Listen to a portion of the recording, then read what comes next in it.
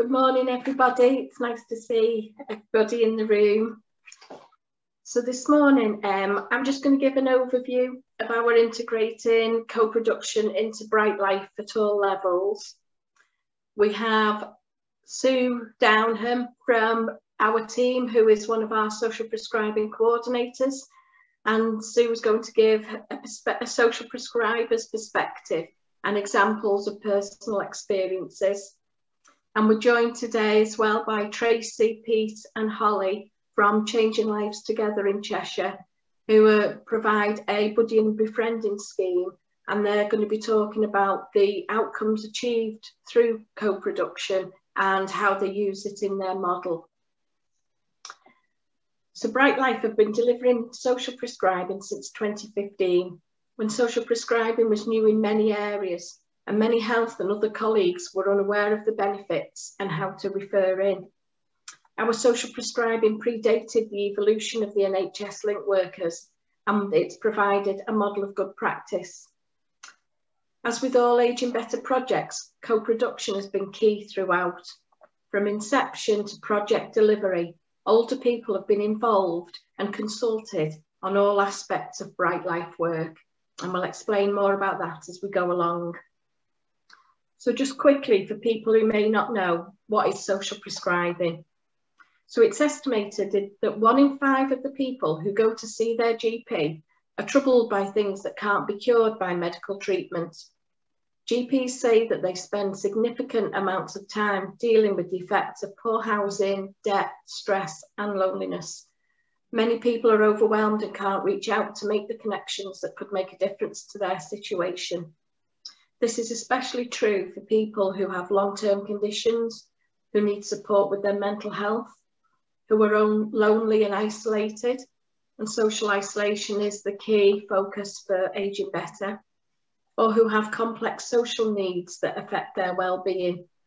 And so that's where a social prescriber, a link worker, community connector, wellbeing coordinator, whatever the name of the worker and the role that it comes under, we can help people to identify what matters to them and work out together how to connect with the activities that might make a difference.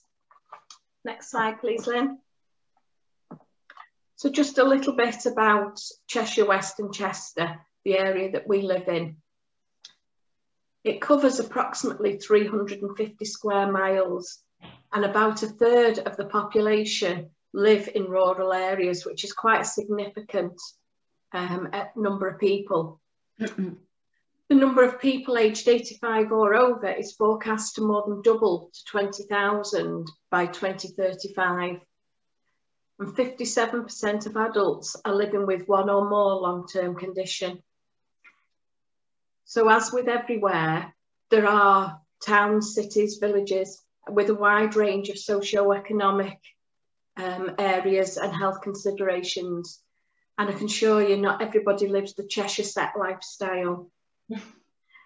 For social prescribing, since 2015, we've had over 1,000 referrals, of which 3/4 have progressed to an active and engaged stage, and other people have received information and advice.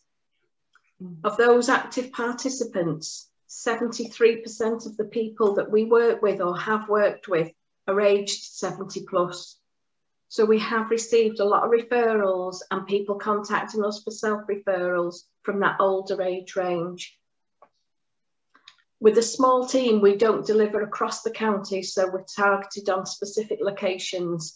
And for this last year of the project, we're working in 2 rural areas. Next slide, please. So the key elements of Brightlife social prescribing fitting in with the Aging Better demographics. Social isolation is our key element for people aged 50 plus, and about involving older people at all levels. By providing person-centred support, it means that the person is involved in every decision, and their wishes, aspirations and the challenges are paramount to the outcomes that we can jointly work towards. Supporting individuals to take greater control of their health and well-being is a passion for us, and it is that wide range of well-being, and people's health, physical health and mental health, is greatly inspired and becomes more positive and active as they become involved in different activities. Next slide, please, Lynn. After meeting challenges early on in getting health professionals referring in and trusting the service, we also met difficulties in how participants could be provided with support through our model. So, for instance, the original models set time limits in numbers of weeks for engagement, but many older people were requiring maybe hospital admissions, they became poorly, or they had issues that affected their ability to engage. And so after taking this into consideration and working with people, we changed our model so that it includes the number of contacts and not the time limits. And that enables a more person-centred support and flexibility for providing the support. And Pam Albright, who is a care facilitator in Winsford, which was one of the towns that we worked in, provided this quote for us, saying that by involving your service allows users to get support and direction, often for the first time in their lives. By getting this support means that they can be supported to join in with activities of their choice and make social links within the community.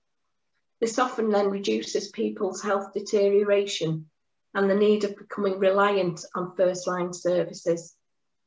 And so although there's a movement to gather evidence for social prescribing on the savings that can be made to health, it's recognised by individuals, and there is a growing movement around social prescribing and the health benefits. From the beginning, Brightlife's been committed to co-production, the meaningful involvement of older people, not just a token inclusion. Co-production at Brightlife has been facilitated by an advisory group called the Older People's Alliance, or the OPA, a group of individuals with a wide range of skills and career backgrounds. Social prescribing was guided by a working group consisting of members of our OPA, health professionals, local authority, public health, CCG, and partner voluntary sector organisations. And this governance, including our OPA, ensured that our ethos to enable people aged over 50 to be more engaged in the design of services for their communities was adhered to. This is a quote from Margaret, who says, "Most of my later working life, I was involved in the training of carers, and I always believed I knew what was best for older people. However, when I got old myself, I realised I had done some things incorrectly. My assumptions about the needs of older people had been mine alone. It was a life-changing experience when I became involved with Brightlife as a volunteer on the social prescribing working group. I realised the voices of older people had to be heard and shared before any decisions could be made. If you don't involve them in a partnership, it is more than likely the outcomes will not be sustained." And I think there's really powerful messages in Margaret's words there. And also the next slide is from Rhiannon, who says, "I had a career in health and social care, and I am passionate about older people's services and approaches to health and wellbeing.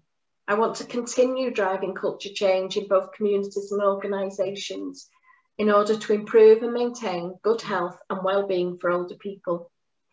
Being part of Brightlife enabled me to ensure my views and those of older people were being heard, and for the rural communities especially, where social isolation is a particular concern.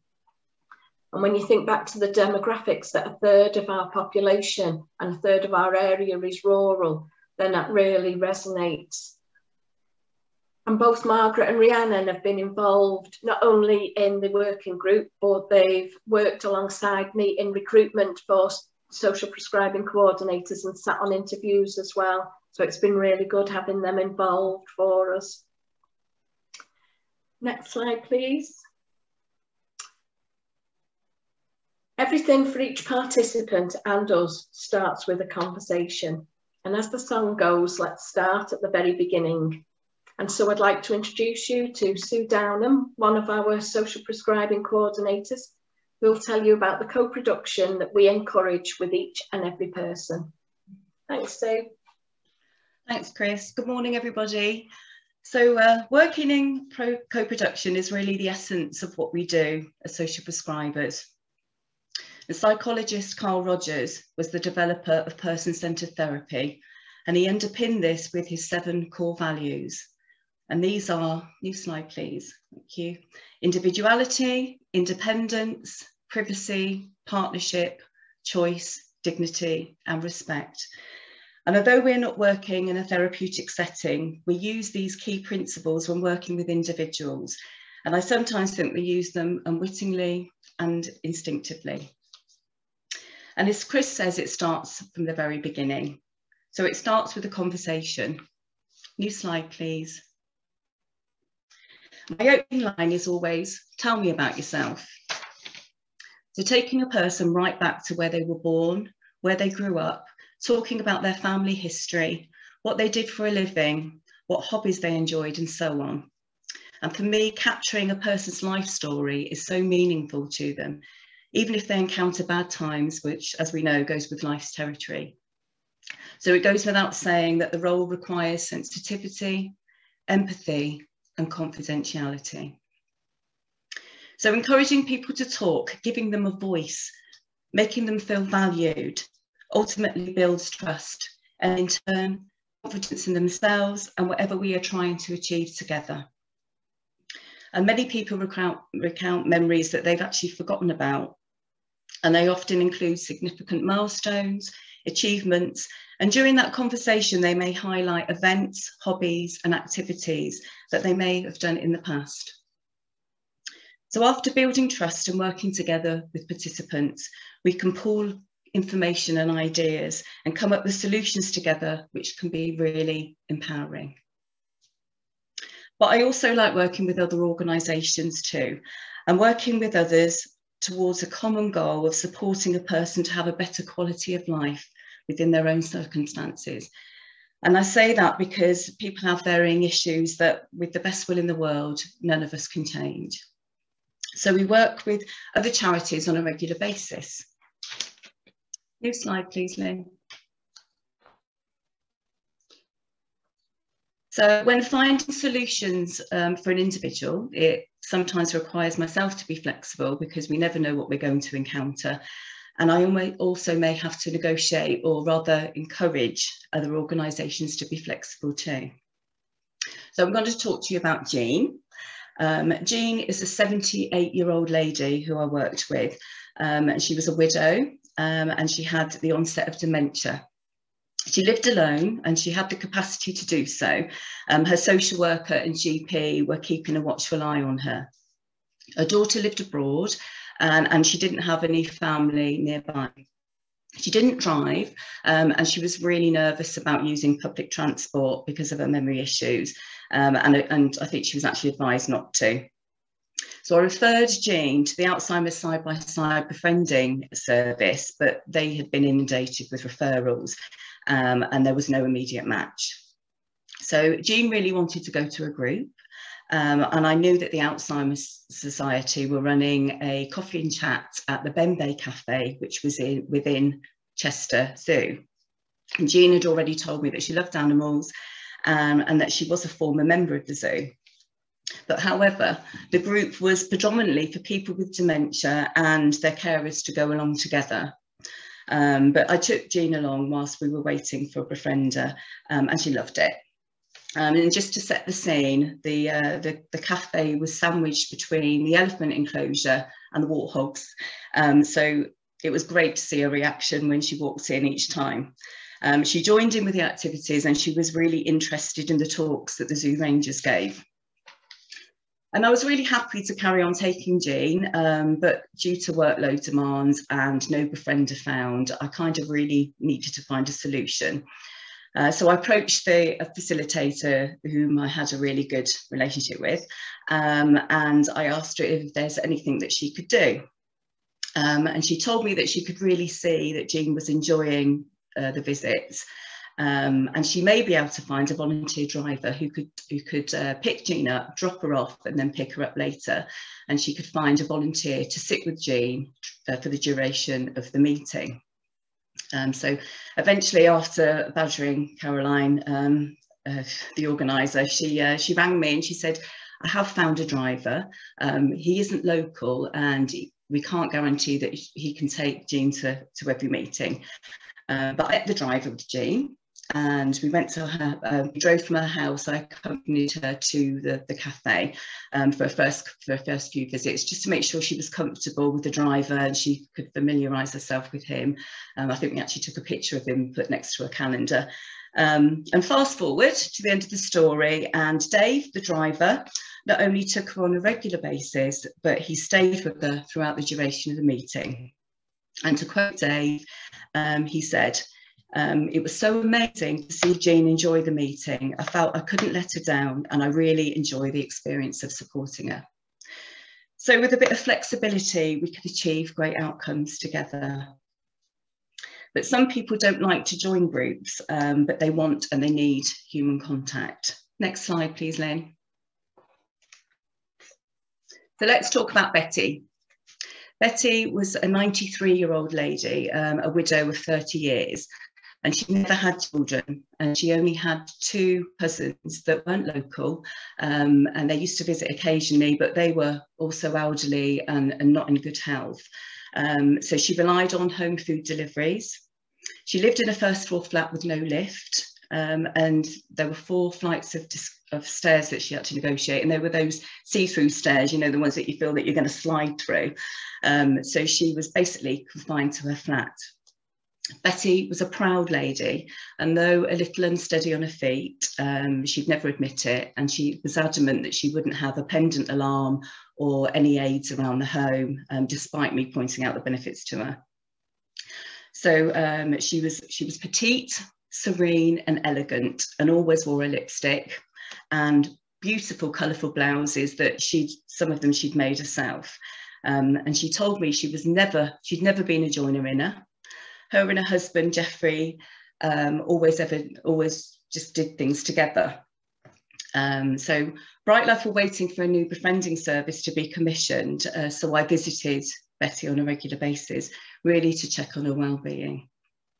I supported her with writing letters because her sight was deteriorating through macular degeneration. We did crosswords together. I ran the odd errand. I found a charity that picked up an old piece of furniture that she no longer needed. I think I even unblocked her sink once. We found a cleaner together, and I managed to retrieve our LPs from a high shelf within her wardrobe, and she found her record player. So we danced around the living room to Mario Lanza, Carmen Miranda, and an Austrian Symphony Orchestra. I think we did a rendition of the waltz to that. We laughed together, and she taught me the lyrics to the British Grenadier Guards song, which I know is really random, but there's another story to that, which I haven't got time to tell you. But she liked to share her stories, and she always insisted I had a chocolate from her letterbox Hotel Chocolat collection before I left. Other chocolate manufacturers are available. So it sounds like a hard job, mine, doesn't it? But the whole point is that she had someone to share her time with. She came alive. And when Brightlife commissioned the wonderful befriending service Changing Lives Together, who you're going to meet very soon, they found Betty a wonderful match, a person who became her friend, her confidant, and really looked out for her, and someone she trusted completely. So I think it's the right move advert that the tagline is "Find Your Happy." Well, Betty definitely found her happy. Back to Chris. Thanks, Sue.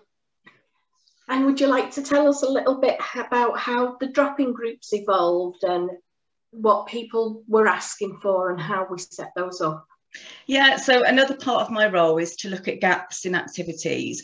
And a few of my participants that lived in a specific area in Chester wanted to go to a group and there wasn't one available.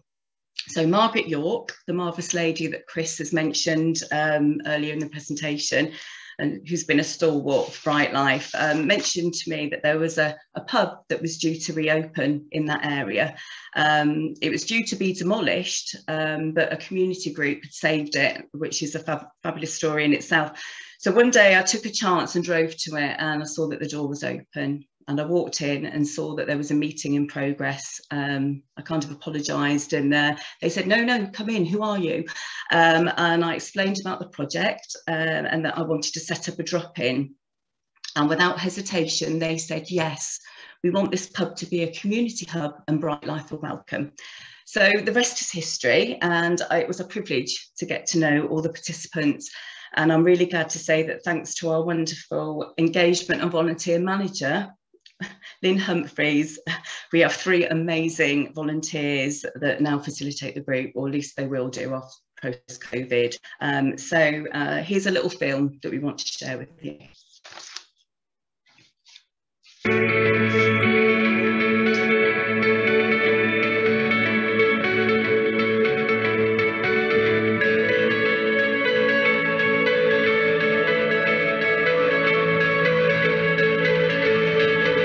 In the Brightlife original proposal, the concept for the drop-ins was that people would literally just drop in to get some information about what's going on in their area, the things that they'd like to get involved in, and then that person could go off, or they could ask for some support to access the groups that they wanted to. Quite quickly we realised that that wasn't actually working very well. People were asking for something very social. They didn't want to go to a formal group, but they wanted to reconnect with people in their community, in their location. It started off with 3 people, and it's just evolved into an amazing group of people that come along. We get 20 to 30 people coming along each time. People that didn't know each other before, and they've made friendships. I've had people that have gone on holiday with each other. So today we've done a quiz. They always look forward to that, and the group have really gelled well together. It's been great. I lost my husband, and I got in touch with Brightlife, and I spoke to Catherine, and she said to come along to one of these. It's made me more confident that I can go out a little bit more and mix with more people. It's just wonderful. I come here for company, and I come here to learn off people. Well, we play games and we talk to people, and that's what life is all about. For many people, that first step is the most difficult one to take, and having that trusted relationship with the social prescriber has been key. I love coming here because my husband was ill, seriously ill with leukemia a few years ago, and I felt I had nobody to turn to at home, and I wanted to join in with people, and to join something like this gave me a few friends. I think people feel comfortable if they know the place they've got to go to. But the importance is to have somebody, a volunteer with the people who aren't quite so confident about attending drop-ins, and introduce them to people who they know will look after them. We always have a good laugh. And I like the quizzes because usually if Lynn does them, they're easy. And it doesn't matter whether you get them right or wrong. Also, it gets you out, doesn't it? And you meet other people, and that's it. Meets a lot of people. I've met a lot of people here. Today is like all the other days, very enjoyable, and loads of lovely company, and we have a lot of laughs as well. It's good fun.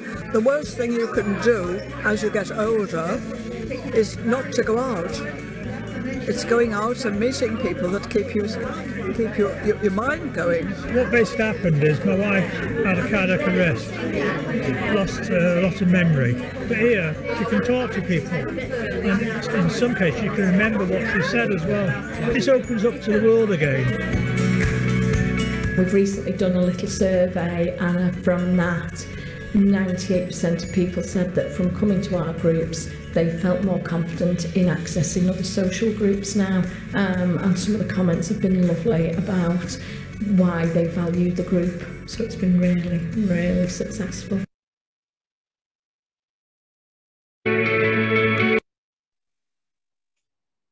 Thanks, learn. And now, I mean, from the groups, you can see that people enjoyed themselves and people contributed.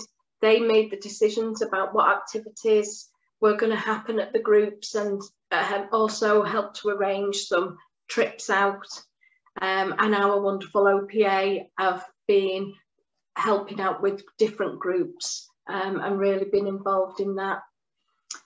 And one of the ladies in that film, Christine, she actually became a befriender for our Buddy and Befriending scheme with Changing Lives Together. And I'd like to introduce Tracy now, who's going to tell you about their scheme. Thanks, Tracy. Hi, thank you, Christine, and thanks very much for the opportunity to join the event today and talk about our Buddying and Befriending scheme. So we had an amazingly positive experience with the Brightlife team from the word go, really.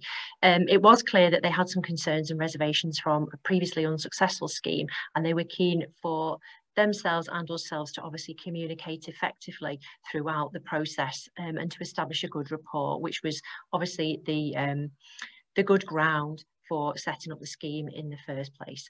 The Older People's Alliance were extremely supportive as well, right from the tender stage, really. And we had an assigned representative who was not only interested and enthusiastic, but encouraging and supportive, and gave us guidance on our progress, which helped. One of the really useful things was our contract meetings that we had with Brightlife. They were obviously official and focused on performance, because that was one of the main aspects of the service. But they had a test and learn approach, and they were held quarterly. And we covered things such as what we'd learned over the past quarter, what had gone well, what we could change, and who we've linked in with to ensure that the client was the focus of everything that we were doing throughout the project, really. We also set up some really good social prescribing team meetings with Brightlife, which were absolutely excellent, and these were more informal discussions with the team who were making the direct referrals to our service and project, and included some case conferences about clients. We could talk about all of the good things that were happening with the project and highlight the successes that we'd achieved each quarter and the impact this was having on clients, and for both parties, really, for the Brightlife team and for Changing Lives. This was really key, so that we could feed back all of the good things about the clients that were happening and all of the impact that it was having on their lives and all of the matches that we'd achieved so far. I'll pass over to Pete now, who's going to talk about our referral process and how co-production really did affect the clients. Hello everyone, again, thank you for inviting us today.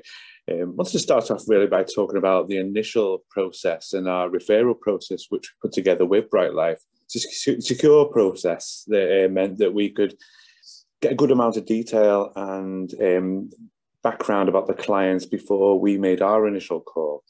The social prescribers would know those people better and be able to give us an outline. It also meant that we could have a friendly approach by knowing a little bit about them, a little bit of background, so we could have a chat with them about common things that they liked and enjoyed before we arranged to meet them. So that initial call always went ahead as well. There's always an option on the form as well, as well as the referral form, for the social prescriber to have a conversation with us, and we often did, to chat about that client prior to us speaking to them and planning a visit. All that meant that we gain the trust, I suppose, of the client, and it meant that they trusted Brightlife to trust us to call them and arrange a meeting with them. In some cases, and in many cases, we would actually attend with the social prescriber to meet the client. So we'd arrange that. I think that was a good idea, because obviously the social prescriber had already met the person as well, and it meant that they felt comfortable in an environment where they knew at least one of the two people coming into their home or wherever we were going to meet them. They could be quite long. They could be an hour to an hour and a half. The reason for that is because we wanted to be a friendly environment, a chat rather than an interview, so we could talk to the clients and get to know and establish a relationship with us, because they already had that with the social prescriber, but to enable us to then gather interests and hobbies and get to know that person, to let us have a better idea of who to match, because our matching process means that we don't just match anyone with anyone. It's a case of looking at their interests and their preferences small things like whether they would like to be matched with a male or a female volunteer, things like that. And we would do a matching, we'd have a matching form. It'd be quite an informal process. And part of the chat would be me filling the form in as we're talking through that as well. We'd also be able to find out what they wanted to achieve from the buddy and befriending scheme and what they would actually prefer, and to build their confidence in before actually meeting their volunteer for the first time. So all those things put together were to put the client at ease, build a relationship with us that we didn't have at the time, and then move forward towards matching them up with a suitable volunteer. Holly's going to take over and tell you the next part. Thanks, over to Pete. Holly. Thank you.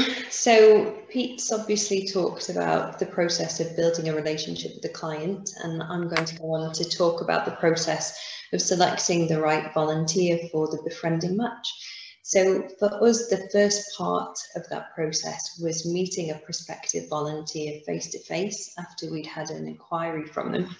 So we would set up a one-to-one meeting where we would meet with the person, generally spend about an hour with them, and it was a chance for them to sign up to the service, for us to give them plenty of information about befriending, about the service in general, complete some forms with them. But it was also, to borrow Sue's phrase from before, a bit of a tell me about yourself session, a chance for us to find out about each person we met with, what their interests were, their motives for volunteering, why they picked befriending in particular. And we would do that over the space of about an hour. Following that, the next stage of the process would be to ask each prospective volunteer to attend a training session. And the training session would always be held in a small group, and it would last around 4 hours in total. So as well as obviously giving people information which would prepare them for their roles, it was a chance for Pete and I to get a bit more of an understanding of each person's character, see how they were in the group, how they interacted with other people, whether they were a more chatty character or if they were more of a listener. It was a brilliant way for us to get a chance to see which client they might be a good match for. And we were thinking about that constantly while we were doing training, and would have a discussion after each training session about which volunteer we were going to try and match with each client that we've got waiting. So that was the next process. Following this, we would set up an introductory meeting between a client and a volunteer, and either Pete or I would take the volunteer to see the client, normally in their home, and have a chat with them, introduce the volunteer, give them a chance to ask questions of each other, get to know each other a little bit. And the role of Pete and myself in that situation was to just make them both feel as comfortable as possible, because it could be very nerve-wracking at first meeting, keep the conversation flowing, make sure they were getting chance to speak to each other, getting the balance right between us putting them at ease as the neutral person who knew them both, and taking a step back and giving them space to talk to each other as well. Following that first introductory meeting, we were able to provide 2 more meetings where Pete or myself would go with the volunteer again to visit the client. However, a lot of the time, both the client and the volunteer would say, we don't need you, we got on really, really well, you can take a step back now, in which case, brilliant, and we would do that. Moving forward, once the match had been established, we would continue to support both the client and the volunteer. They both had our contact details and could get in touch with us if they had any questions, any issues, if anything had changed for them that they wanted us to know about. We had ongoing communications with the social prescribers, who were brilliant with sharing any updates for us that were relevant. They would contact us if they wanted to hear any feedback or updates from our side. So it was very much an ongoing communication system, very much two-way. If there was ever a reason why a match needed to come to an end, if the circumstances of either the client or the volunteer had changed, then rematches could be done, and we would put that in place for the client or for the volunteer. And it's worth mentioning that both Pete and I, as well as being coordinators, we'd each picked up our own befriending along the course of our volunteer coordinating. Both of us just people who we'd met during the initial visit with the social prescriber and just really clicked with and thought, I'd love to be your volunteer. And so we did.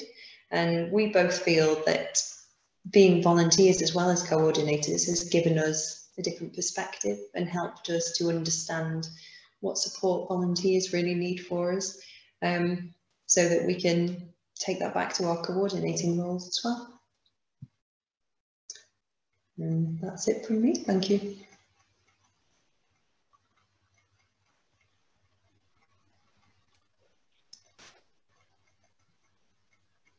So we just wanted to have a talk about a couple of case studies that we both wanted to chat about.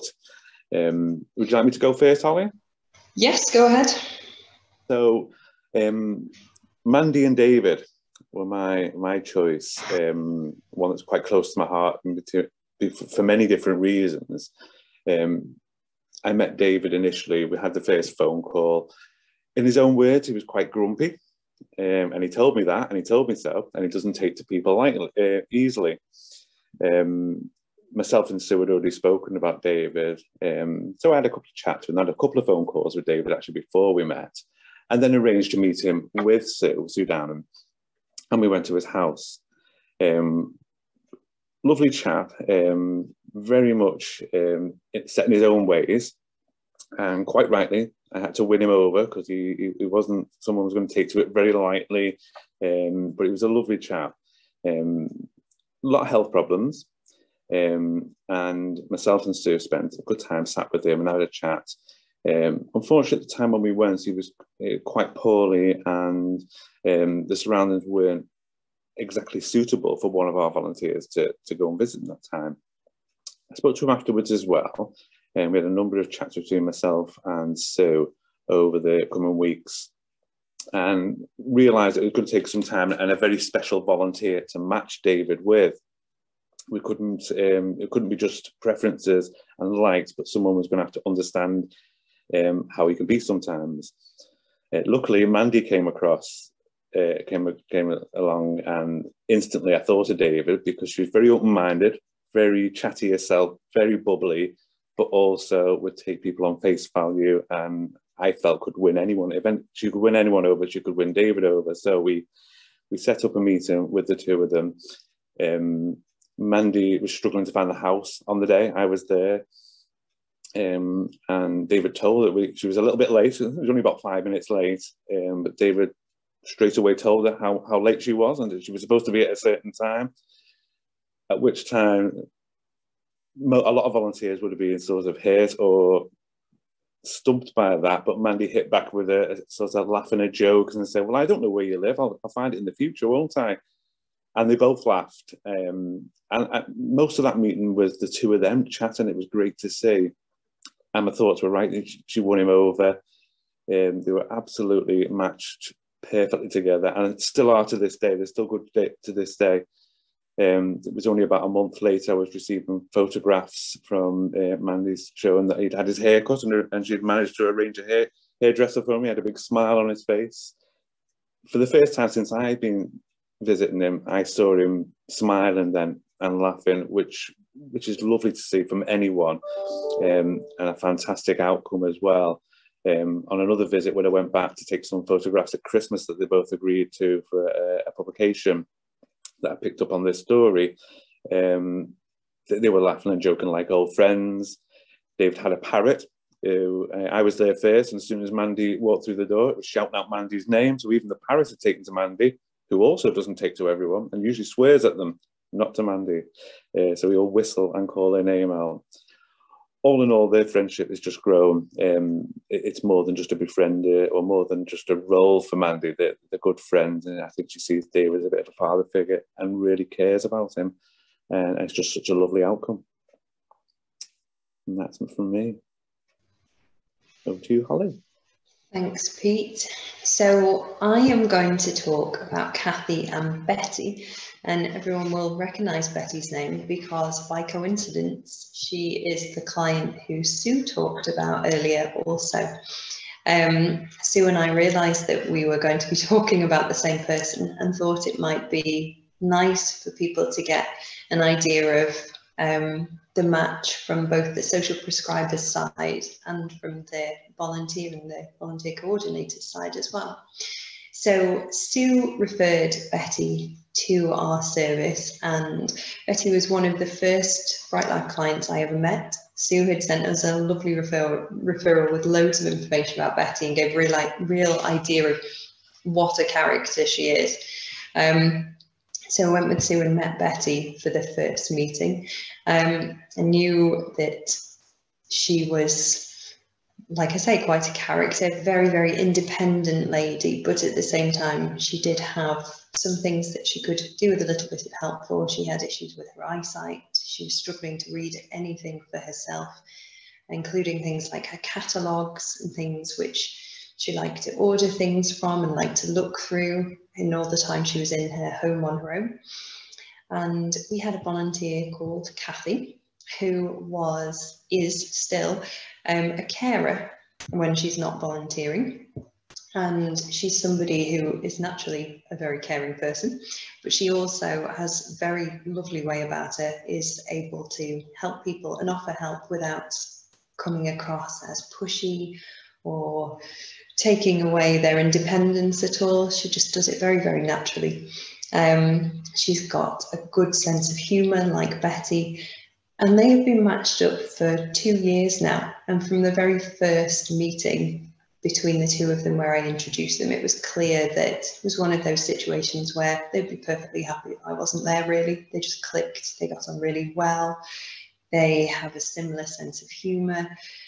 After the first meeting, I called Betty to ask her how she felt things had gone with Kathy, and she said, oh yes, she's brilliant. She could use my tin opener, which I thought was just very typical of Betty, really. She'd brought out a tin opener that she found impossible to use, and Kathy had said, oh, I'll do that for you, and did, and Betty had just remembered that.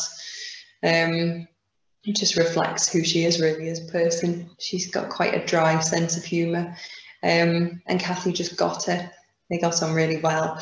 Sue mentioned that Betty is a widow and that she doesn't have children.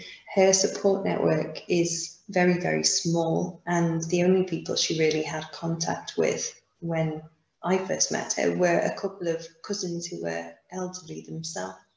So she's had no contact with them at all over the past year because of lockdown, and Kathy has been a huge support to Betty through this time, and she helps her out with lots of little bits and pieces, as well as just being a support and a friend and a breath of fresh air in her life and somebody different to talk to. And they have a lovely relationship and are just genuinely very, very good friends now. Thank you. Thanks, Holly. I'm just aware of time, and I know we're going to run over a little bit. I hope that's all right with people, or that you've got, if you need to get away, then please do click off. We will be sharing the slides, and there is a short 3-minute film showing some of the relationships between the clients and the befrienders, which is beautiful to watch. So I would encourage you to do that when you receive the slides. We're just moving on quickly. Thanks very much to Tracy, Holly and Pete. I think it really illustrates that co-producing with other organisations and with the people themselves, you know, provide sustainable outcomes, really enjoyable outcomes for people. Just quickly, our top tips. Now, these are from our experiences, and these are available on the Brightlife website. And also there's lots of information around social prescribing, and the whole Aging Better website also has a lot of information on it. We talked early on about right referrals and making sure that there's clear pathways so that people can know how to refer in. And it starts with a conversation and building the relationships. We like to address the person's concerns within a framework for positivity whenever possible. But we have to acknowledge that, as particularly people who are vulnerable, they live in challenging situations. We have to take account of people's choices. It might not always be what we would think is best for them, but it's their choice, and we will work with them to get their best possible outcome. There is lack of provision in different places, and mobility and transport are big things that impact on whether people can access the right activities. Home visits, we found people love us to come to their home, and that works with befriending as well. And they're comfortable there. They like to show us the things that are around them, and it helps to increase people's self-confidence. Next slide, please, Lynn. We saw in the film that everybody wants to join a formal group or activity, and Holly and Pete and Tracy have talked about how a good befriending scheme is so important, and that warm welcome. We like to improve resilience whilst we're reducing isolation, and whilst I spoke about being able to make savings across the care pathway, we're not always able to evidence that well. And the people do like to have a purpose, and those volunteering roles can be so enriching. And volunteering and social action are identified as key enablers for delivering the new relationship for health with people and communities, and so reduce demand on GP services. And whilst we haven't used the word co-production very much, it's intrinsically linked to person-centred support and asset-based community development. And I think it's run like a golden thread all through the Brightlife programme and Ageing Better. If you'd like any more information, there's our website. We have the top tips for different areas of our project. And on our website, you'll find the YouTube channel and some podcasts where you can watch as well the Changing Lives Together video. And they also have one on volunteering. And there are different ones from social prescribing and other projects. We'd love you to stay if you have any questions, answers, or if you'd like some discussion with us. And we'll be back in just a couple of minutes, and look forward to meeting with some of you then. Thanks very much. Hello again, everybody. We're going to go into a bit of a question and answer session now. If anybody wants to raise anything, if you want to put it in the chat, or by using the reactions button down at the bottom of the Zoom screen, you can do a raise hand. Does anybody want to start us off with any questions?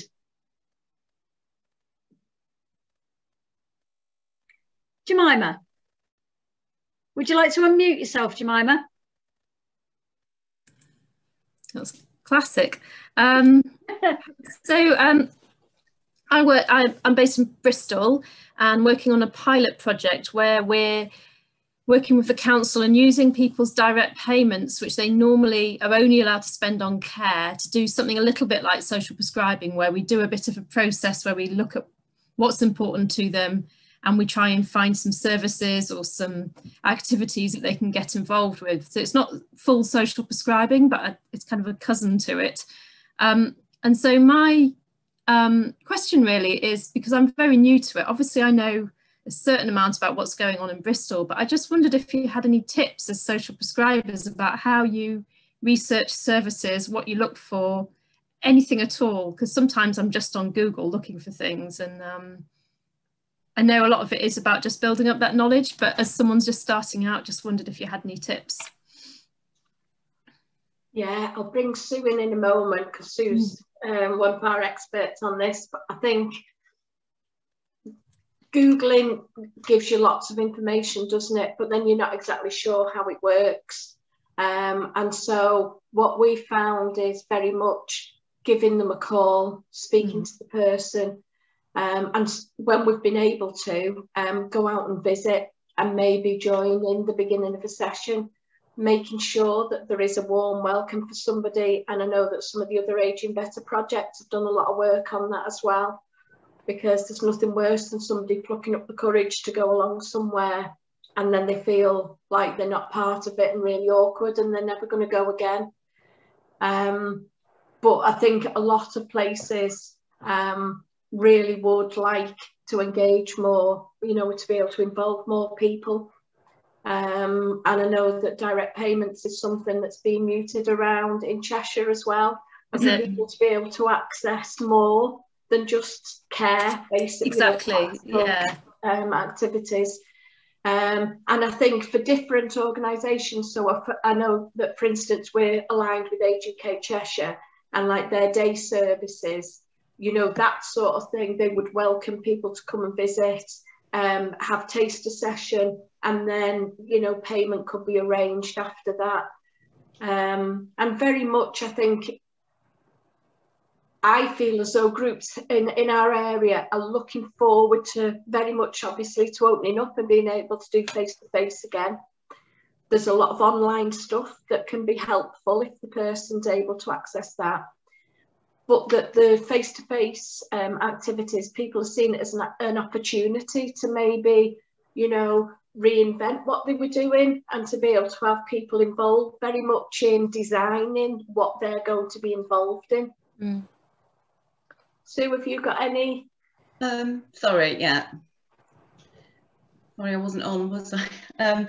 Yeah, just sorry, I've just got the backup question, but I think Lynn and I did a bit of a road trip to look at what was out there, really, just getting to know your area, and going out and looking at, you know, going to village halls and churches and just to collate information from really what's out there. And I think once you get out there and you start talking to people, and just finding out what's going on that way, really. And yeah, so we that was quite successful, Lynn, wasn't it, when we went out and we did obviously it was just before lockdown, but we went out to see, because I cover quite a big area, big rural area, and you know, and there's always a church or a village hall, or but then, you know, it's not just about Googling, it is about sort of getting out there and making connections, really.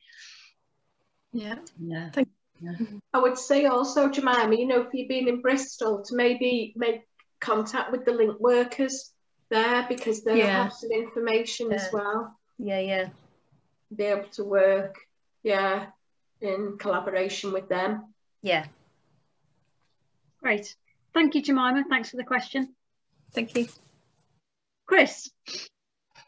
Just as a follow-on to that, how important is it to establish networks amongst other people doing similar roles? And does that work where there's competition between organisations? I think it is really important to network. Social prescribing is about linking people into different things, whatever, you know, we can find that they want to join in with. And I think that we've established in areas a peer support group with the different link workers and social prescribers, and different organisations employ those people, and it's broken a lot of barriers down. I think there's a lot of coordinated support now available, certainly in our area in Cheshire West and Chester.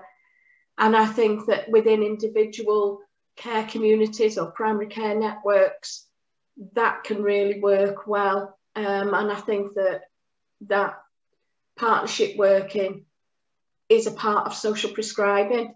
We do it at that personal level for a person, and then it's taken up to the next level within your organisation. Tracy, how do you feel about with buddying and befriending? Because I know you've been in touch with other organisations and helped with training and worked in partnership. Yes, we have. I think that the communication and the networking and links with other organisations is really key. We are part of Befriending Networks, which is a national organisation and brings together lots of different organisations across the country that are delivering buddying and befriending and associated services. And we found that extremely useful in terms of sharing good practice and training, ideas, referral processes, etc. It's been absolutely key. And also linking with Age UK. Age UK developed a lot of our training initially as well, which was fantastic. Thanks, Tracy. Thanks. Harriet's just put something on the chat about linking in with local Facebook groups. Helpful to know what's going on in terms of networking.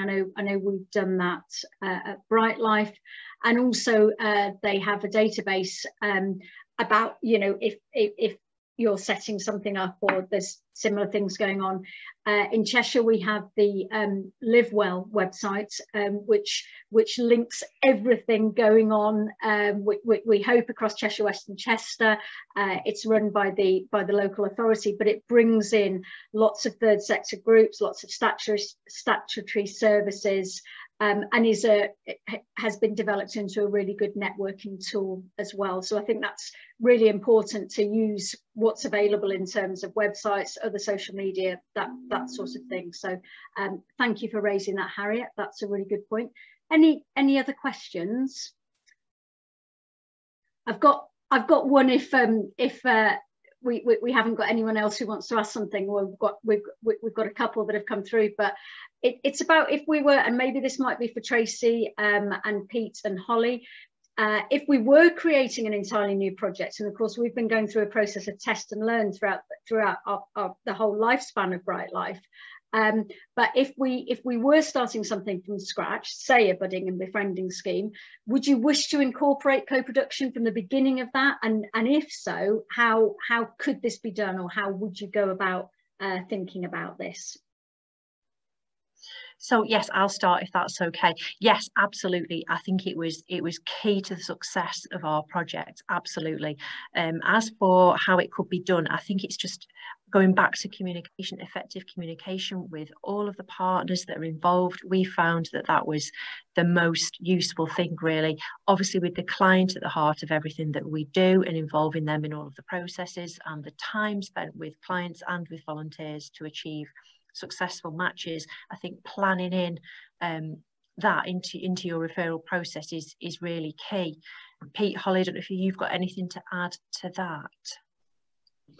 Yeah, again, I think the communication, certainly with social prescribers as well, it's building that. To build a relationship with a client, you have to have a relationship with whoever's referring that client, and it all sort of matches in together. So you gain a trust in, you know, each other. In terms of social prescriber, for example, with ourselves, you know, it just enables that to be more fluid and flow much better if you've got that communication between all parties.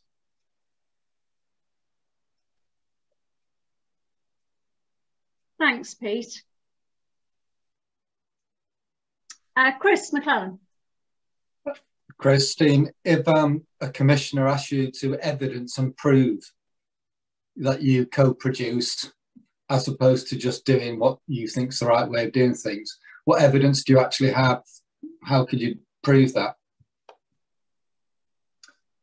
Okay, so I think at different levels, we've got as we talked about, the OPA involvement, and I think at a strategic and a practical level, they've been key for Brightlife. And so I think the fact that they've joined in meetings, that they've been involved in setting up, as Margaret did, helping give us information for setting up drop-ins, involved in recruitment. And I think on a very individual level, it would be around the action plans that people have. We don't go along with a list of things that are available in the area and say, you can do this, this or this, let's just tick things off. It very much comes from that person. I think the variety of things that we can find for people as much as possible. So I know that we did a piece of work for when we'd had the conference, because Brightlife was originally due to end last year, and we had referred into, at that point, 297 different groups or activities for people. And I think that's marvellous. I think that really shows we haven't got a list of 25 favourites or anything. It is very much coming from the person. And I would feel confident about anybody talking to the team, to our OPA, to, you know, the governance that we've had, or to any of our participants to ask about that. And I think I've been really proud of the way that co-production's been used within the project. And I don't know whether any of our OPA who are on our call today would like to talk about that at all.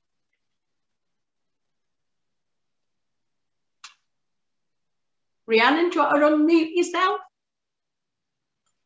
Hi, yes, it's been good to hear everything today. I've really loved it.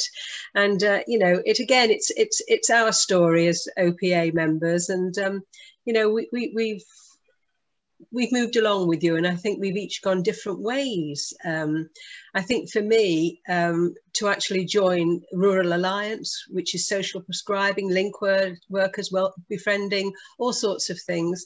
The care in the community now, I've joined that again, which is going to bring rural communities closer together and have opportunities of co-production again, I think. So there's so much going on for me, I think. I mean, I'm passionate about the rural communities. My background acknowledged all of the social isolation that was there many, many years ago, possibly well before Brightlife. And I think for me to join Brightlife and come forward, come along with all of you, has been amazing.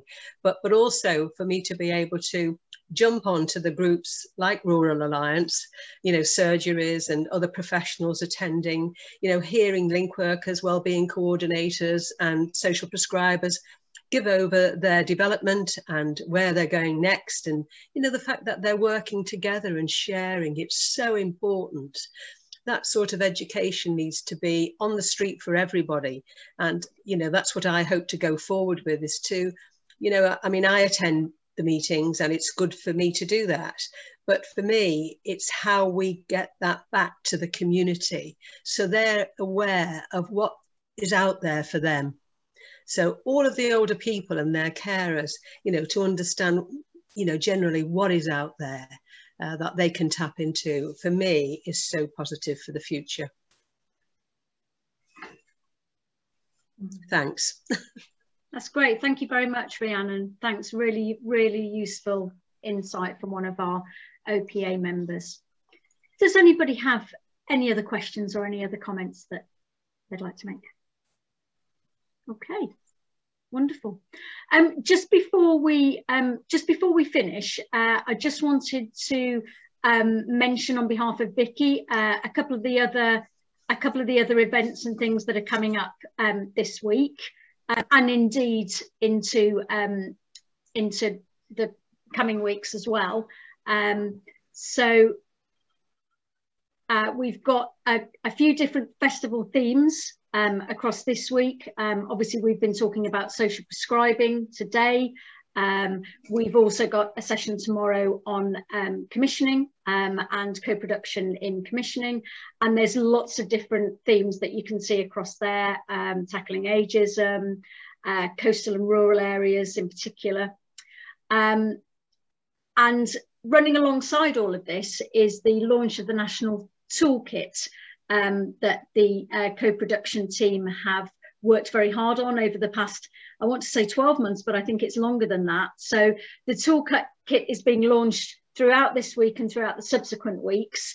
And there are places left on those sessions if you want to sign up to those through the Eventbrite. And finally, there's a couple of additional sessions this week. So there's a dance session tomorrow morning, which I'm promised will be a very interactive session, although you don't have to have your cameras on apparently for that. So if you want a little bit of livening up early tomorrow morning, please look to join that. and then also a couple of other events there, Network and Natter, and then Gather Town. And the end of week reflections and celebration take place on Friday afternoon. Okay. I think that's it from us. Just on behalf of the Brightlife team, I'd like to say thank you very much for attending today. Thank you very much for our partners, Changing Lives Together, for coming in on this and sharing their experiences as well. We will be sharing slides. I think that's going to have to be through the through the festival team. So those may well come out via Vicky or via Paul, but look out for those. And there'll also be the recorded output as well. Thank you very much all for coming. Have a good day. Thank you.